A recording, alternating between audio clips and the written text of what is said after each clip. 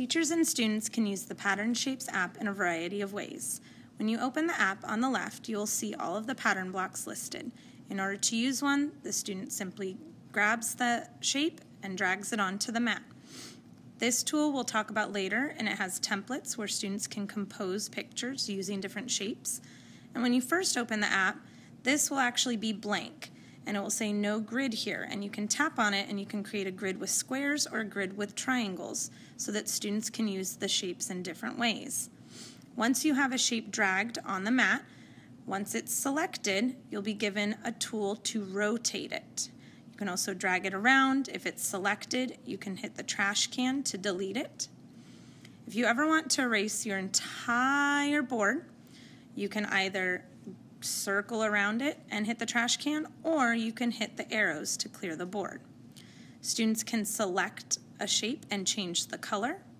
They can also change the size, and they can use things like the equation tool to represent number sentences using shapes, and they can use the pen tool to draw and annotate. In this example, a student can show how to decompose a shape into smaller shapes. They used a hexagon and showed all of the ways that they can make a hexagon using the other shapes. They can then use the pen tool to write a sentence explaining their work. I can make a hexagon 5 ways. When you select this tool, there'll be a variety of templates that students can choose from. The goal here is for students to use problem solving in order to decide how they can use the smaller shapes and combine them to compose a new shape. In this case, one that looks like a turtle.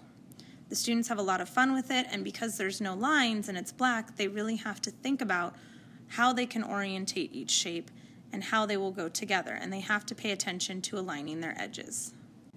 Students can also use this to label the attributes of a shape. For instance, they can put out a square and label the number of sides and write the descriptors of the attributes. A square has 4 equal sides and 4 corners.